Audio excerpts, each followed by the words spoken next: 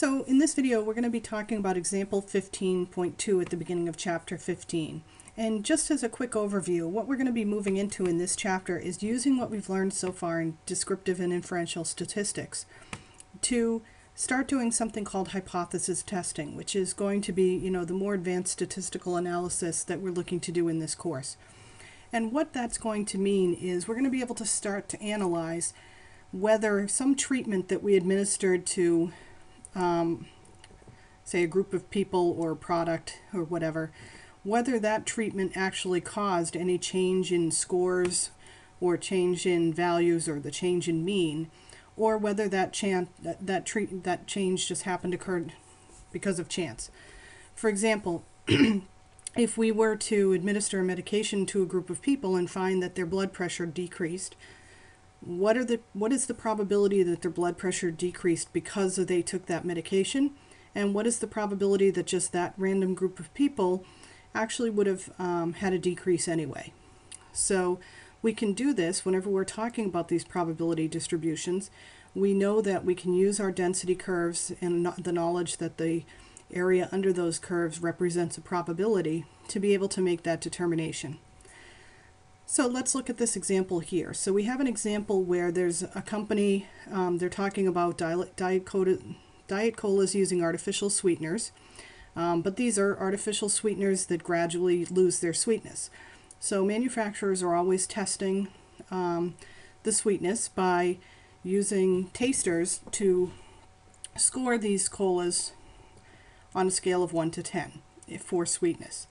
And what they do is they manufacture the cola, have them taste it, put into storage at a high temperature to imitate the effect of 4-month storage at room temperature, and then they taste it again and compare those scores.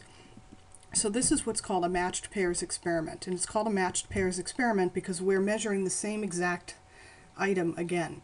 This can of soda was tasted before storage, the same can of soda is tasted after storage. So it's not that we've manufactured one set and taste it along with a different set that had been stored. So when they do this measurement, they then subtract the before storage minus after storage to get the difference in sweetness.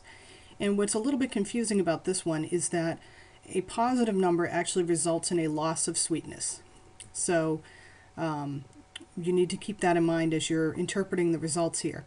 So as we look at these 10 data values, we can see that most of them are positive. So it does appear that there was a general loss of sweetness, but they're not very large changes. And there were a couple of tasters that had negative scores representing a gain in sweetness. So the general question here is, are these data good enough evidence that the cola lost sweetness in storage? So what we're going to do is plot our distribution and then determine where, probability-wise, does the mean of this sample fall along the mean of the population, and use that to determine whether or not the change was likely due to the particular sweetener or if it was just sort of a random act of chance. So whenever we're going to do something like that, the first thing we start doing is collecting our descriptives. So mu is something that we do not know. Then we are given our standard deviation of our population, and that standard deviation was 1. We know that we have 10 tasters, so our n is 10. We are given the sample mean, which if we weren't given that, you could just calculate it yourself. And the sample mean in this case was 1.02. And then we don't have our standard deviation of our sample, but we could calculate that if we needed to. So we can calculate that by using the formula, the standard deviation of the population divided by the square root of the sample size. And we can do that. We'll have 1 divided by the square root of 10. And we calculate that, comes out to be 0.3 0.16. So now what we're going to do is sort of cycle back here, because what we're going to do is try to compare this new mean of our sample set here. We want to compare that with the mean of our population to see what kind of change happens. So while we don't know the mean of our population, what we're going to do is assume that what we want to do is assume that there is no change. And if there is no change in sweetness, because the change in sweetness is something that is subtracted, then that means that our population mean is going to be 0, representing no change in sweetness. So now what we're going to do is we need to figure out where does this new value of 1.02 for the sample fall on the density distribution of this mean. So let's start by drawing our curve.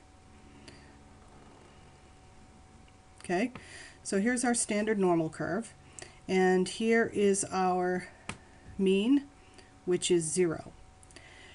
Now what we're going to do is we're going to plot out our standard deviations, 1, 2, and 3 standard deviations away, just because we want to figure out where does our sample mean lie in relation to the population mean, this assumed mean of no change. So our standard deviation for our population is 1. So the standard deviations are just going to be 1, 2, and 3, and -1, -2,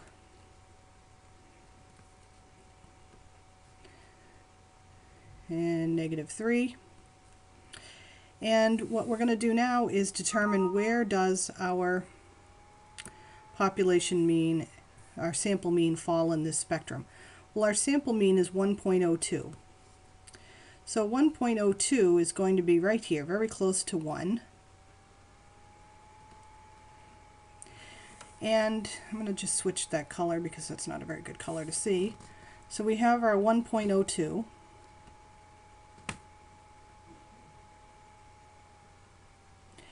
And that falls right here, which is just a little bit more than 1 standard deviation away from the mean. So we want to figure out,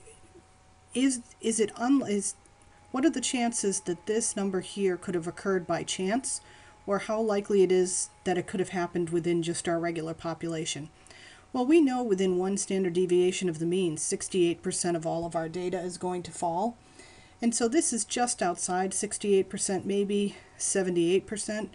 So there's actually a chance, probably around 70%, that that data value would have occurred naturally to begin with, which means it's really not providing very good evidence to the fact that the loss of sweetness was due to the particular sweetener that we have. When it's very, very close like this, that means there's a pretty good chance it could have happened randomly anyway. If it had been really far out, then we would have seen that there would have been a very small probability that that could have happened had it not been for the different sweeteners.